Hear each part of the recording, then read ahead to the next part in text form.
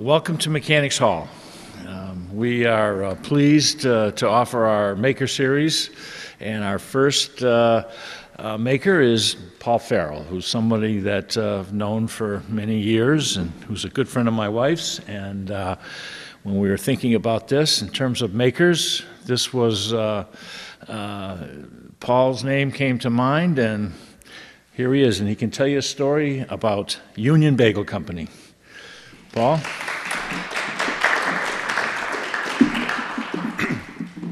Hello. Thank you for coming out tonight. Really honored to be here and a little bit nervous. And I was telling my wife I was a little bit nervous, and she said, don't be worried about it. You're going to be talking about your favorite subject yourself. So, which made me laugh. And then she asked me what I was going to wear, and it all went to. But I am actually very flattered to be here. And, you know, it's true in some ways that I do like talking about what I do and where I've come from. Not so much because I like to talk about myself, but because I'm truly in awe of where I am in my life right now. And to understand that, or to explain that a little more clearly, I'm going to give you a little bit of my background, where I come from and how I got to where I am right now. I'm the grandson of 4 immigrants. 2 were Catholics from Northern Ireland, and my mother's parents were Jews from Poland. So they all came to this country to escape whatever it was that was going on over there that I have some understanding of, but really only can imagine the kind of things that they went through. My grandmother, I remember on my mother's side, telling several stories that I think about regularly. So that had a lot to do with influencing where I went. Well, later on in my life, it influenced where I wanted to go, and sort of honoring what they came here to accomplish. My parents grew up the children of immigrants, went to public schools, and became quite successful. My father was a journalist, and my mother became a school teacher in New York City. So I grew up in a fairly comfortable middle-class environment, you know. We got to travel a bit. My father was assigned to a number of different places, including Israel. So we got to live overseas. I got to have some experiences that a lot of people my age at that time didn't get to have. When we moved back to America in, I think it was 79 or 80, we moved to Brooklyn, New York, and it was a very different environment from the one that I had just spent the previous 3 years living in, which was Jerusalem, and that was Jerusalem in the mid-70s, which was a pretty interesting time. So, while I don't think I ever fully comprehended, you know, the danger, so to speak, that existed, there was that danger there, and there were certain things, precautions that you had to take, and there was a certain style to the way people lived that, you know, that being a part of the daily life made things just a little bit more exciting. You just took more chances, you did more things. It was less insulated. It wasn't safe the way, in many ways, the way it is here, or at least the life that I came back to was. So I moved to Brooklyn, Maine, and it's, you know, I mean, Brooklyn, New York. I ended up in Brooklyn, Maine, but that was many years later. And I'll get to that hopefully not too long. But so we end up in Brooklyn, New York, and I just felt like a fish out of water. And then I had a really difficult time adjusting to being back in the United States, to being, you know, trying to reintegrate into society, so to speak. During that time, my parents started to not get along so well, and my father left, and so things at home started to fall apart, and I started to act out. I started to just try to figure out where my place was in the world. So here I am. I'm in this city that I don't really like. I'm in a school that I don't like. I'm doing my best to make things work, and it's just not coming together. And finally, one day, I quit school. I was at the corner, and I went up to the high school I was going in, and I just decided that I wasn't going to do it anymore. And I was no stranger to playing hooky, but I still did pretty well in school despite that. And I had several friends that were no strangers to playing hooky, and a couple of them had decided that, you know, the track they needed to take was to, you know, be done with school and go to work. So I joined a friend of mine, and we went down, and I found a job that day. And I started a long career of no real career, just, you know, endless jobs, this constant search for, you know, what am I doing? What does it mean to be a man? What does it mean to, you know, be successful. Like, what the hell am I doing in my life, you know? And where's this all going? You know, should I be in school? Should I not? You know, it's like, so I was bouncing around from job to job, trying to figure out what I was going to do. I made a couple of, I got my GED, and I took the SATs, and I made an attempt at college, and I went for a very brief time. And thinking back, it was pretty obvious what I was doing. I went to a small school in Long Island, and I can't remember the name of the school, but it was this small little school, and I told myself I was going to be a biology major, and this place was very close to the beach, and I think I went to class 3 or 4 times, and I spent a lot of time at the beach in the winter too. I mean, it didn't matter. There was a group of us that went out there, and we had a great time. I had a very good time. I don't remember all of it, but most of it I do. And that was my first go at college. I was proud to be. It's silly to say now, but at the time I was very proud to be part of the 25% that had a straight 0 average, and was on instant academic probation. So I decided that, like, all right, I'm going to get it together and try to take this a little more seriously. I do have some interests that I'd like to follow up on. And that Christmas, my father came home, and he was sick. He was dying of cancer. So I decided that I was going to stay and be with him, and, you know, help out as best I could, and just be with the family and try to salvage what I could of my relationship with my father. And we tried, you know, and I look back on it now. It was not a great time, but I look back on it now, and I'm so grateful that I made that attempt. And I know that he tried too, and there's some solace in that. It's taken me a long time to get to a place where I understand that, but I'm finally at that place. I'm fortunate that I've lived long enough to, you know, and I'm not that old, but, you know, I've lived long enough to get to that place. And that ties directly into something that happened about 12 years after he died, which was I got sober. And that does eventually lead to me opening a bagel shop, I promise. But during that time, during that 11 or 12 years, I continued my search for meaning. I tried college again. I went to Buffalo. I went to State College up there, lasted about 1.5 years. Did actually manage to get some grades up there. I did go to classes. The classes that interested me were not the ones that were ever really going to add up to anything, so to speak, other than my own. They answered some of my questions inside, or they actually, better than that, they caused me to ask more questions, and they caused me to just look at the world in different ways.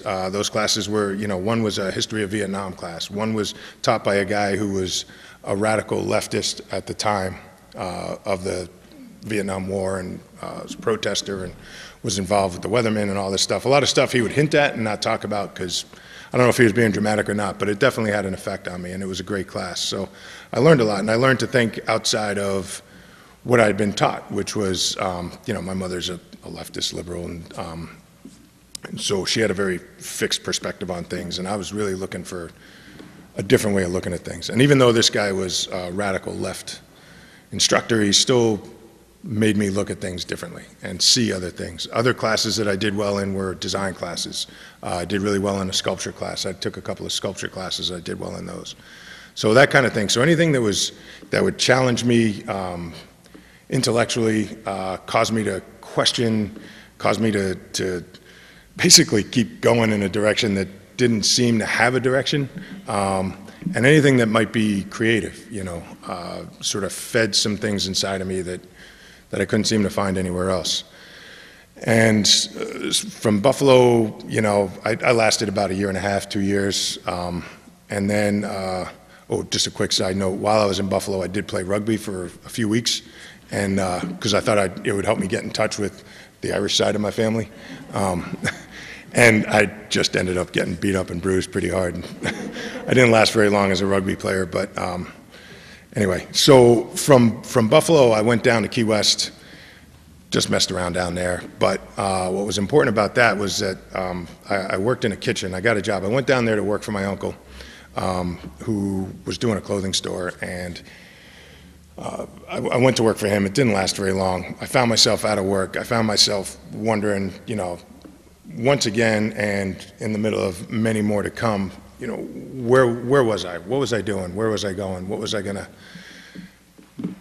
this all about? Just still like that search, still looking.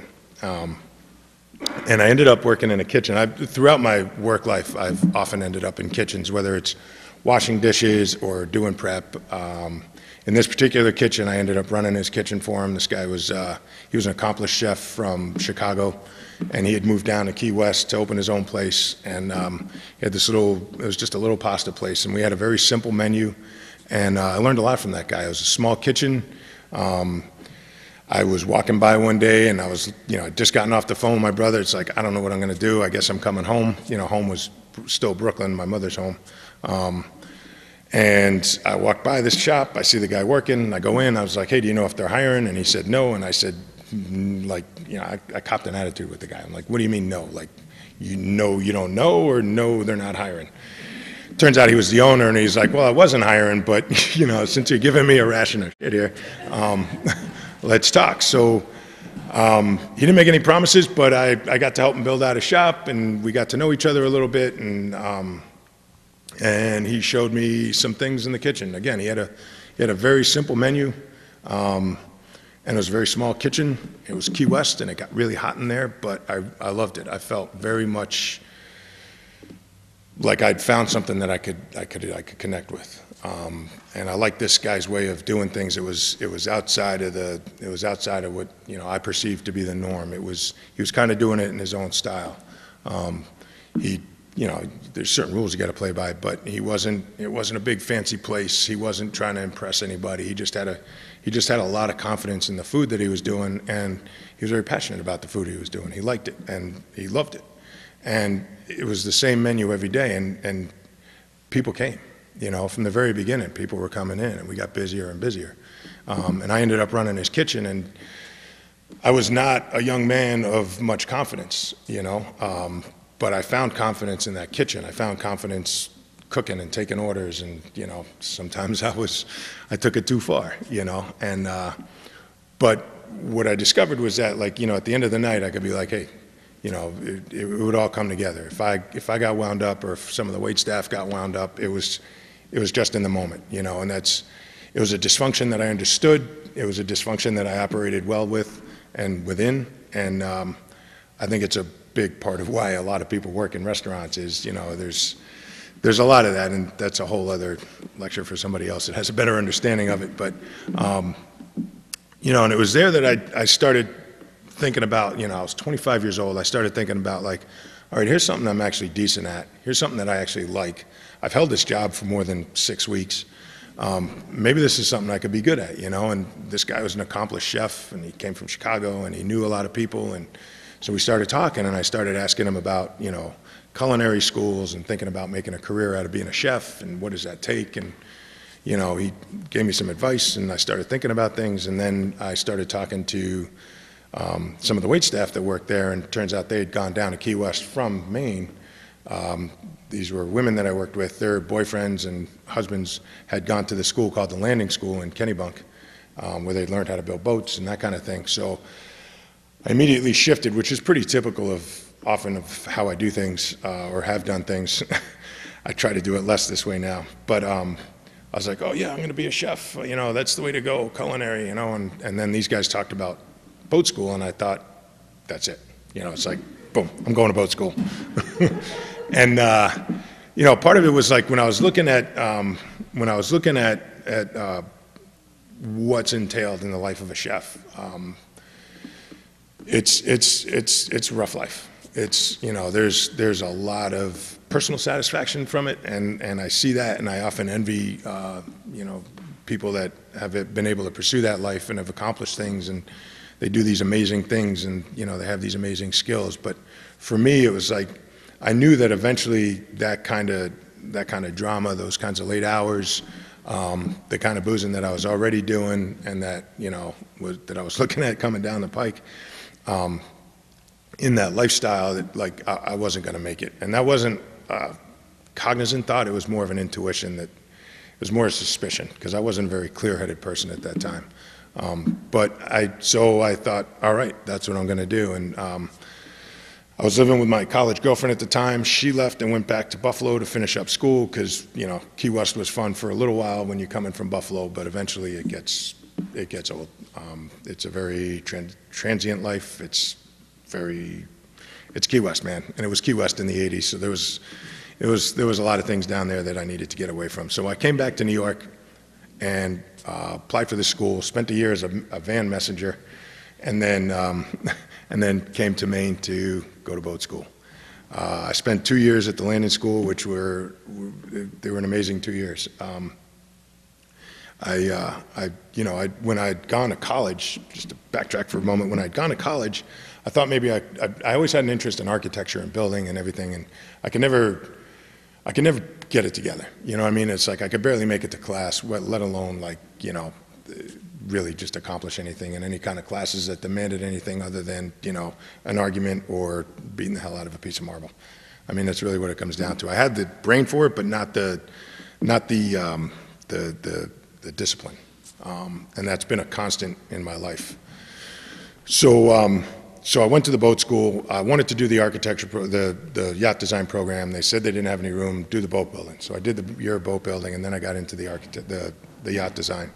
And from there, I got a job this does eventually lead to me making bagels, I promise. I ended up at a place called the Brooklyn Boatyard, which was a really incredible place, and it still is to this day. And I met some amazing people. There was, they still do wooden boats. They were on the forefront of modern wood technology.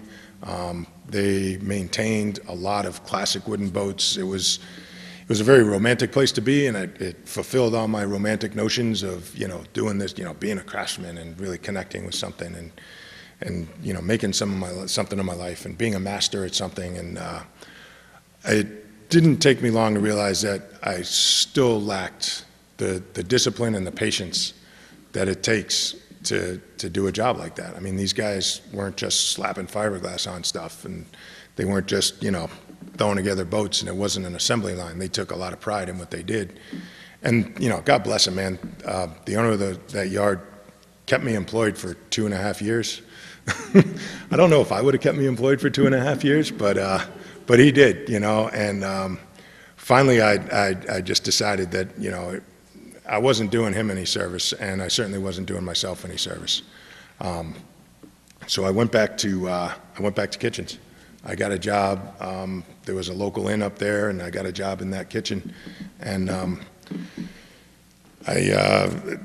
it was 1996. It was the winter, and I'd been working there for a few months, and I had, you know, the epiphany that people have, and I decided, you know, I realized that it was time to sober up, and so I got sober. And that's really important because it was at that time that I sort of stopped sabotaging my life, or I started to learn how to stop sabotaging my life.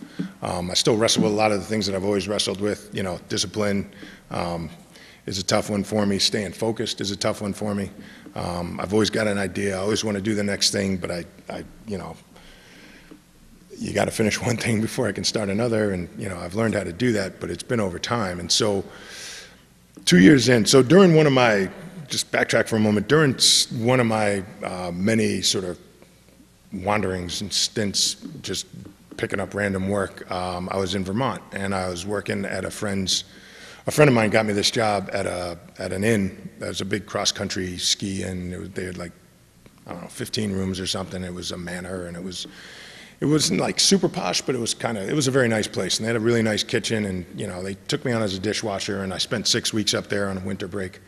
And I slept in the tanning booth, and I worked in the kitchen, and I drank beer at night, and I made a lot of friends, and I had a really good time. And I met my first real baker. I met this guy from New Jersey whose family had owned a bakery in New Jersey, and he had spent his whole life trying to get away from the bakery when I met him. And here he was in this kitchen. He was really trying to become a chef. He was a sous chef, I think, at that time, but they were constantly putting him on whatever baked products they needed, they would put him on. So we got to talking one day, and he told me about that. And something rang true about that. Not something that I understood, and not something that I even understood rang true until much later on, probably another 10 years or so, when you know, I was in Brooklyn, Maine, and you know, 2 years sober, and I'm trying to figure out what's coming next, and I'm driving pizzas, and I'm, you know, working for a landscaper, and I was unemployed for a while, and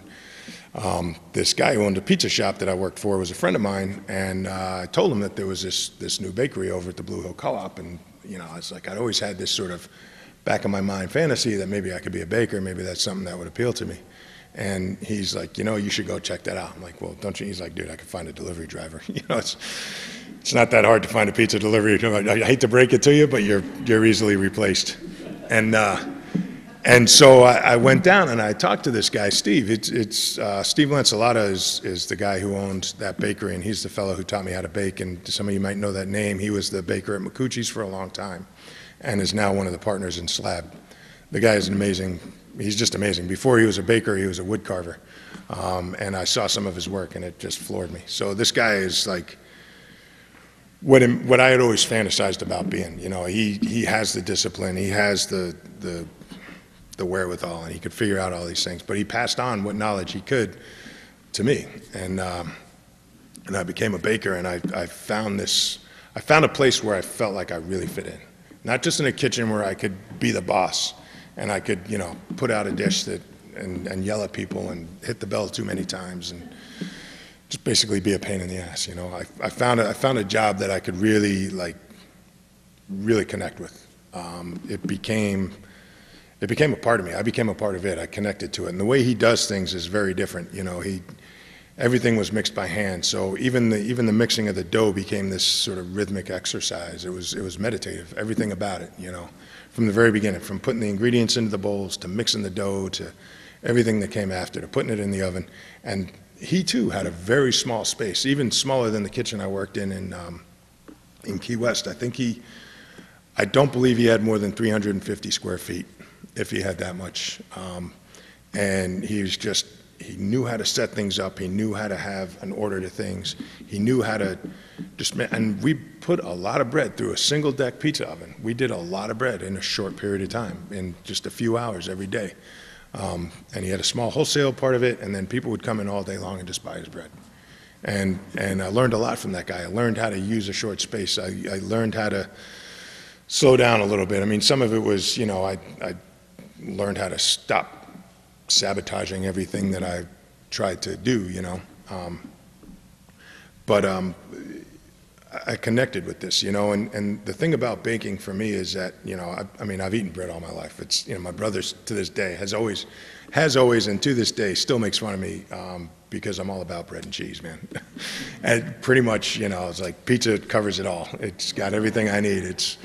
But I mean, from the crappiest roll to like the finest loaf of, you know, some artisan boule. It's like, I just love bread. It's just part of who and what I am. I've always connected with it. It's where I go. The thing about baking for me is that there's a little bit more of an immediate sort of gratification to it. The results are a little more direct. You know, I don't have to wait. I don't have to put 7 coats of varnish on. I don't have to worry about this fine cut. I mean, there are delicacies, but it's far more forgiving than, you know, a $100 piece of wood that I have to make an exact cut on that has too many angles and confused me. So I learned how to bake from this guy, and I worked for him for a couple of years, and then I started getting restless again. There was a number of things going on, and it was time to move on and do something different. And you know, I mean, he had the artisan bread thing covered. I wasn't going to be able to compete with him, and I didn't want to. You know, I didn't want to try to like steal that from him or compete with that. It's like it was pointless, and it wouldn't have felt right anyway. So I went to my friend who had the pizza shop, and I said, you know, I was thinking about making bagels, and I made a few bagels at home. I miss bagels. I grew up in New York, you know, on and off eating bagels always. It had become a comfort food. There were many days when like I would play hooky and go get a bagel and a Coke from the place down the corner, not too far from where I lived, and there were days where it just made me feel better, you know.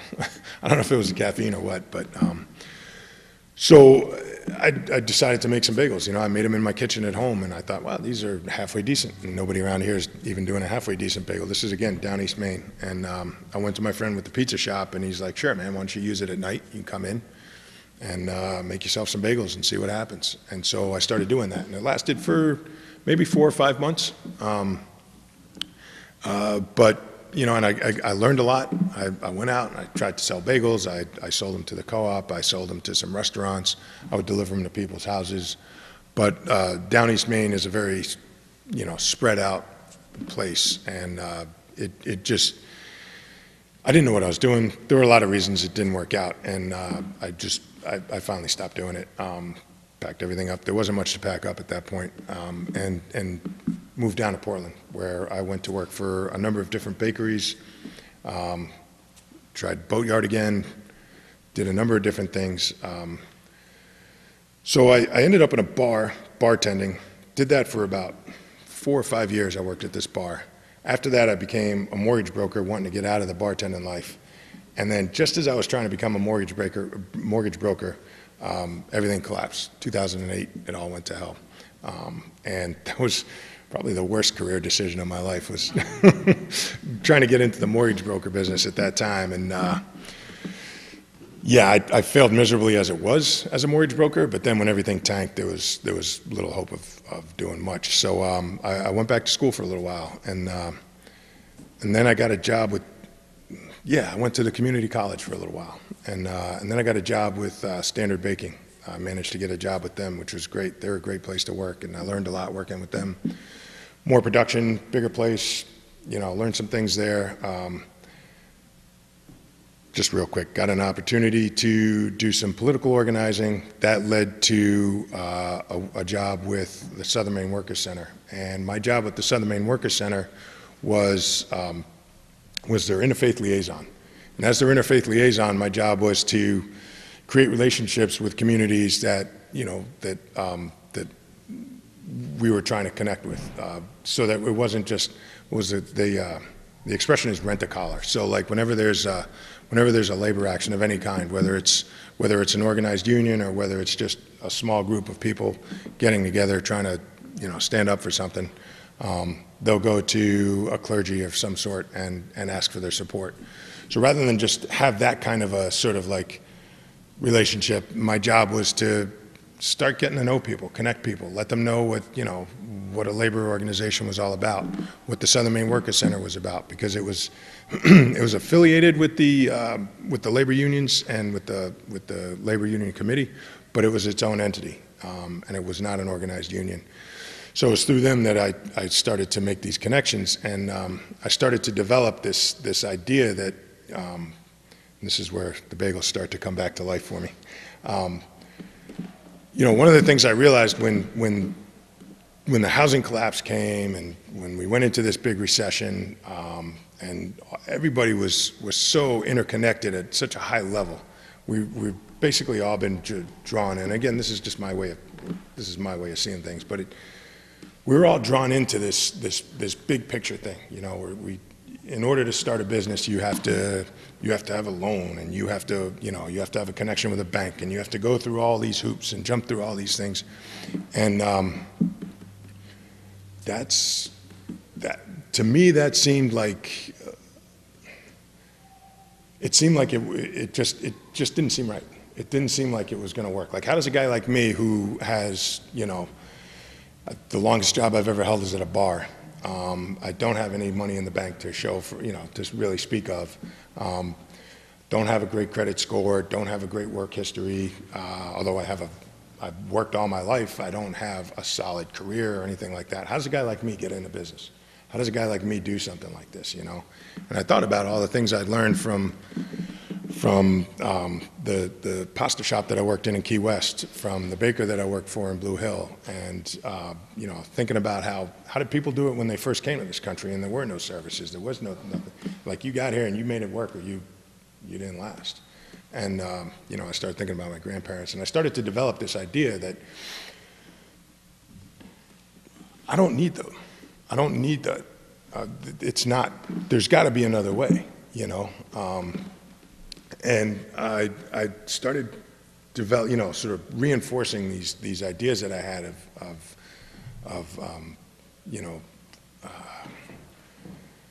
that there was another way of doing things. So one of the things I learned when I was in school, I was introduced to this company called Mondragon. So I've got this sort of socialist bent, I guess you would call it, although I do consider myself very much to be a capitalist, and I'm always trying to figure out if those two can mesh and balance. I believe they can. It's part of why I do what I do. I wanted to. We'll see.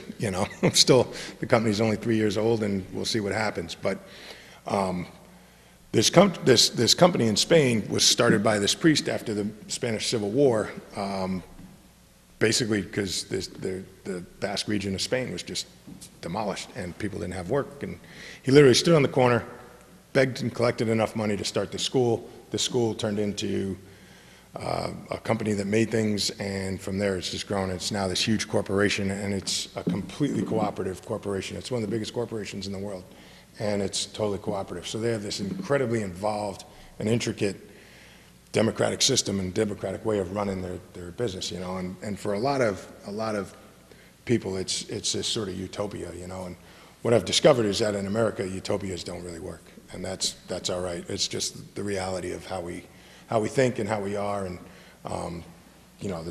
it's just how we are. So 2012, I'd gone back to school. I found myself unemployed again for a while. I'm very close to finishing a degree, but I'm still a few credits away. I'm still a few classes away. Went back to school for a while. A friend of mine's like, I'm like, what am I going to do when school is done? What am I going to do with this degree? I'm 47, 48 years old.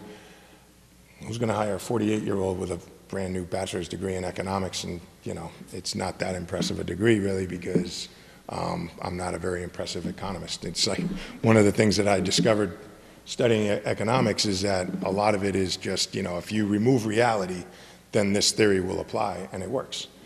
That's just how I see it. But I haven't really found anybody that can show me otherwise. So all these things I'm studying, I just get flustered with and frustrated with, and I start to develop this idea that, like, maybe I can start a cooperative company here.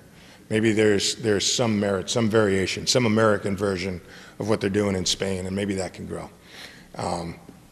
So I recruited some people that I worked with at Standard, and they helped me get this thing started. And then, what we have now that we didn't have a few years ago is Kickstarter.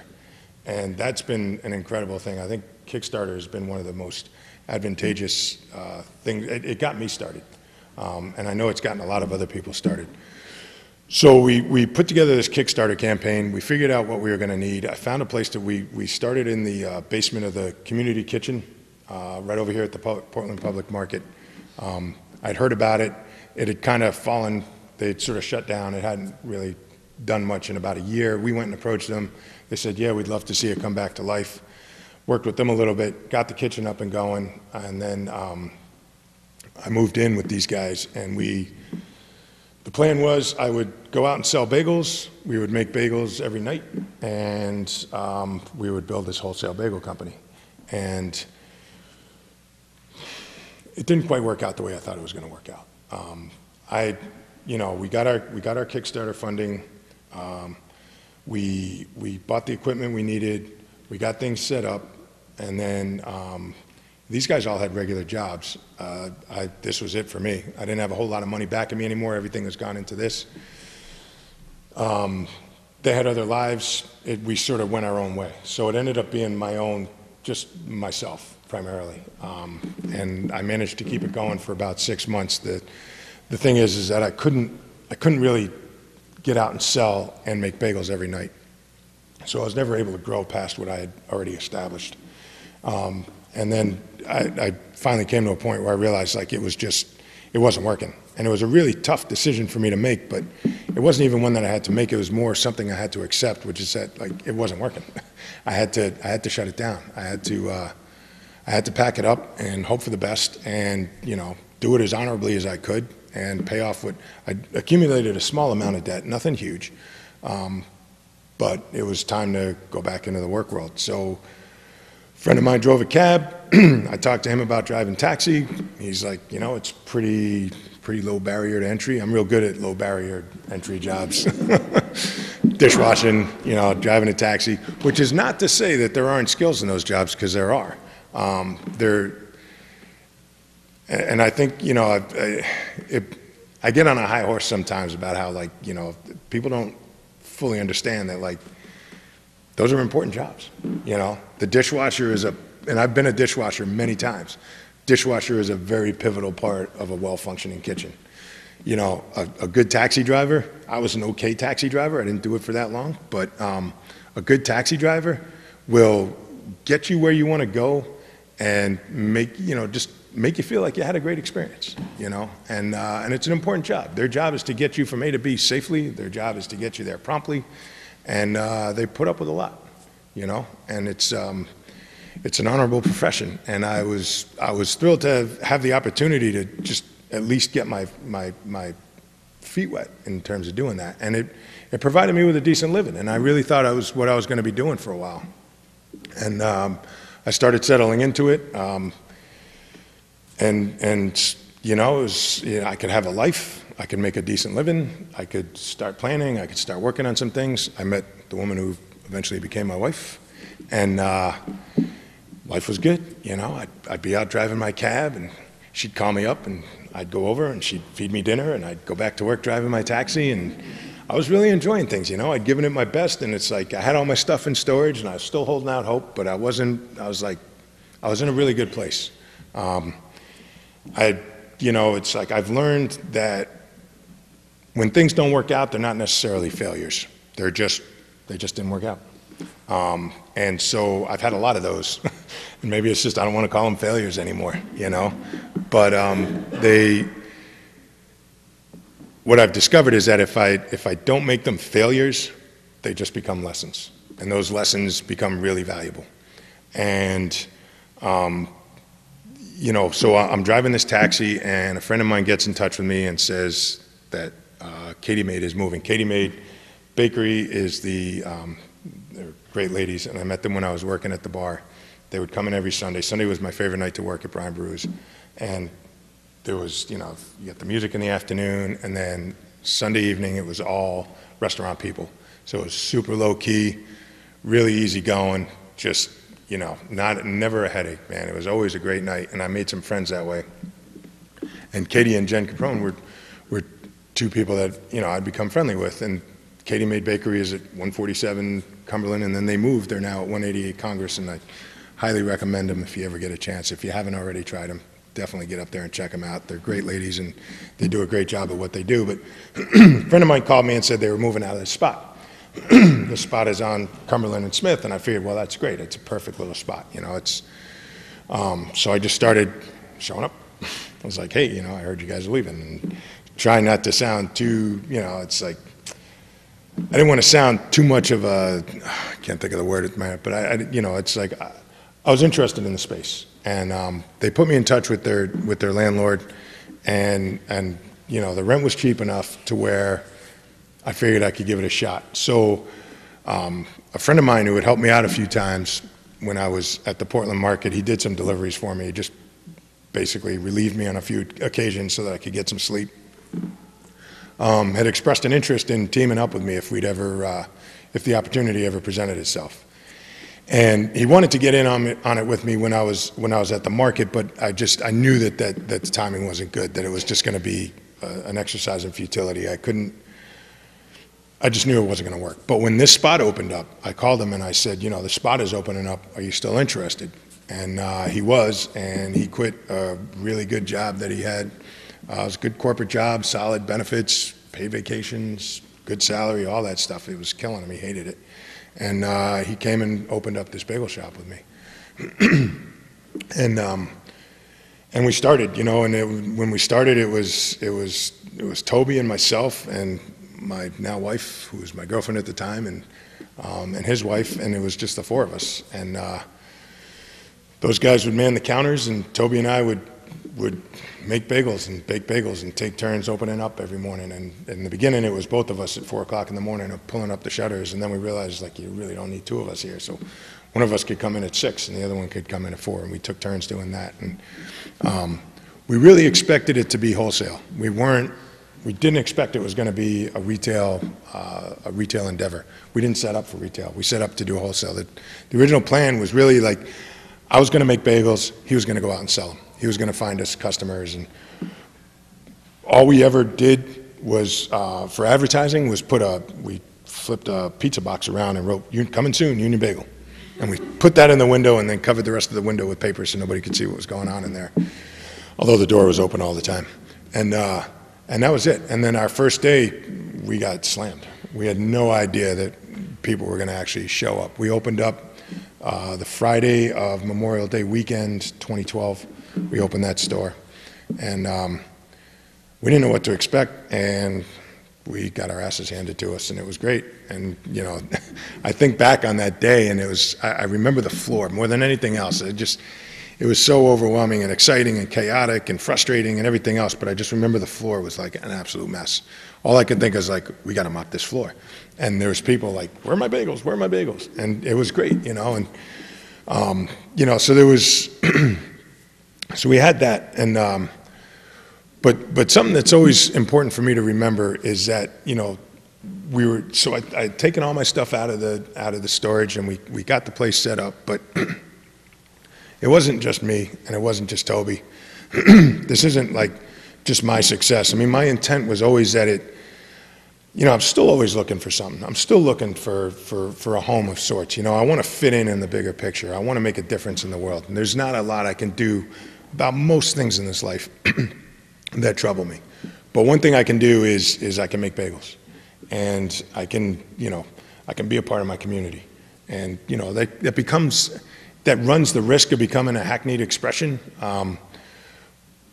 but it really isn't. It's really important. It's really important to me. And you know, the beautiful thing about where my shop is that it's in a neighborhood it's changing. The neighborhood's definitely changing. It was changing when I moved into it, but it's still a very lively neighborhood. There's still a lot of, it's still a very mixed neighborhood. There's still a lot of different, you know, people, and it just, when we first moved in, there was a cop on the corner every day, every morning, sometimes in the morning, sometimes in the afternoon. That's not true so much anymore, but I always liked that kind of edge. You know, there was life in the neighborhood, and there's still life in the neighborhood. And every morning, all the kids gather around in front of the shop to get on the school bus, and half of them come inside to keep warm. This winter, it wasn't as bad as, not bad, but I mean, it didn't happen as much as last winter. Last winter, they'd literally all just crowd in and just stand there and not look at us and just try to keep warm. You know, we'd like, "Hey, what's going on, kids?" And like, you know, they're 12-year-old kids, man, or last year was high school kids. But so that's really important to me, and that's really important. And it was important to Toby, too. It was important to both of us. And it was something that, you know,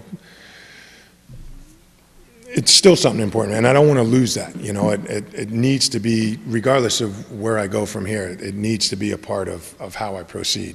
And I say how, but it's me, but it's not, it's partially me, but I always feel like I try to remember that it's we. It's the people that work for me that are really important, because like, I'm nothing without these guys. I got a great crew that works with me, and they care about what we do. They buy into what we do. They're invested, you know. They come in and they do their job. You know, it's not just I'm just throwing bagels over the counter. It's like, it matters. It matters because any job matters. Anything we do matters, and that's important to me. You know, that shop got set up because so many people kicked in and helped out. It wasn't, you know, it's like I didn't have money to hire contractors. I didn't have money to get a designer or an architect in or any of that kind of thing. It's like people came and helped. A good friend of mine's an electrician. Friends of ours came to help paint, that kind of thing. People spreading the word, you know, giving us reviews on Yelp and Google and that kind of thing. So it can be done, you know, and it's done by it not being about me. It's done by it being about those around me and wanting to be a part of something, you know. And I was joking around with some friends of mine the other day and talking about how the neighborhood's changed. And, you know, I mean, I literally, like, I've served billionaires and I've served people with, like, you're literally emptying their pockets for change to try to pay for the coffee. And I take a lot of pride in that. You know, I've had political candidates walk to my door. I've had, you know, the whole spectrum, the full spectrum. And that's the beauty of food. And that's what I think I've always connected with when it comes to food, is that it covers the spectrum, you know, and I found that where I am. I can do that. I can connect with people at every level and walk of life, you know. The average guy just going to work. So many people come make little detours to come and visit our shop every morning on their way to work. And that's important. That matters to me, man. That's making a difference in somebody's life, you know. Just somebody's having a rough day and they're having an off moment and maybe they're being rude or maybe they're just like spacey or whatever, you know. It's important to remember that there's another person over there, you know. And so this has become my venue for that. This has become I haven't had a raise in 3 years. I don't care. I mean, someday, you know, my bills are getting paid and all that kind of thing. And don't get me wrong, I'm not doing this because I, you know, don't ever want to have a raise again. But it feeds something in me that, you know, a regular job never fed, and that's really important. I think I've I think I've hit the end. So I hope you guys enjoyed it, and thank you so much for paying attention to me. And I appreciate it. Thank you.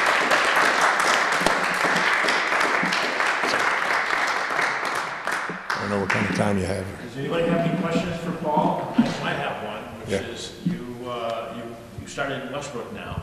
And Looking at Westbrook, yeah. why don't you tell us about that? So part of where we are with the shop right now is we're kind of maxed out for space. When we started, we did have some wholesale accounts that we started with, which were really important and kept us, you know, sort of working at times when things were slow. But now we're squeezed for space, and we're trying to figure out what we're going to do next. And so one of the big things for us is how do we grow, you know? And I wasn't expecting this, you know. I mean, I figured it would happen, and I had some ideas, but I figured it's coming down the pike. It's coming down the pike. But I'm here. We're here. Union Bagel is there. It's, you know, what do we do? How do we do that? And so now I'm at this point where, you know, I'm looking at this location in Westbrook. There's a lot of things that I like about this location in Westbrook. And while the shop is doing well, there isn't a deep reserve of cash to just go venturing off into something. So I'm really trying to figure out how to make this happen. You know, how do I take what worked for getting one place started and get another place started? What does that look like? I'm in the process of figuring that out. The guy who owns the property is, excuse me, he's motivated for a lot of different reasons, but he also likes what I'm doing. But he's also motivated because he wants to get this space occupied and that kind of thing. So there's opportunities there for both of us to negotiate how that might work, which, you know, is again a huge advantage. It's like if I can avoid, my company is not in debt. I have a small debt. Toby and I separated last September. For the most part, amicably. You know, as any separation, no matter how well it goes, there are always moments of tension. But really, I feel like we handled it really well, and it gotten to a point where it was just that time. You know, he's a good man, and he played a huge part in getting Union Bagel started. So now I'm at this point where it's just me, and you know, the company doesn't have any debt. Do we go into debt to grow, or do we continue to try to do it the way we're doing it? And I'm trying to sort that out. So it's a great question that I don't have an answer for, and it often causes me anxiety. And sometimes I have the answer, and I'm like, yeah, let's go. And other times I'm like, I better not do that. It's going to kill me. So, you know, the worst place to be for myself anyway is in that place of indecision, not making a commitment, whether it's a commitment to do it or a commitment to not do it. And by doing it, I mean move into an additional space. I don't want to leave the space I'm in. I want to keep the space I have, but continue to grow. Like, how do we grow? So looking at a number of different things and trying to sort that out. And, you know, I'm working with SCORE and the Small Business Administration and CEI, and I'm driving those poor people crazy. But, you know, they're incredible, man. There's so many resources out there where people just genuinely want to see you succeed. And that's, you know, I think that's true for all of us. I think we all really want to see our fellows succeed in one way or another.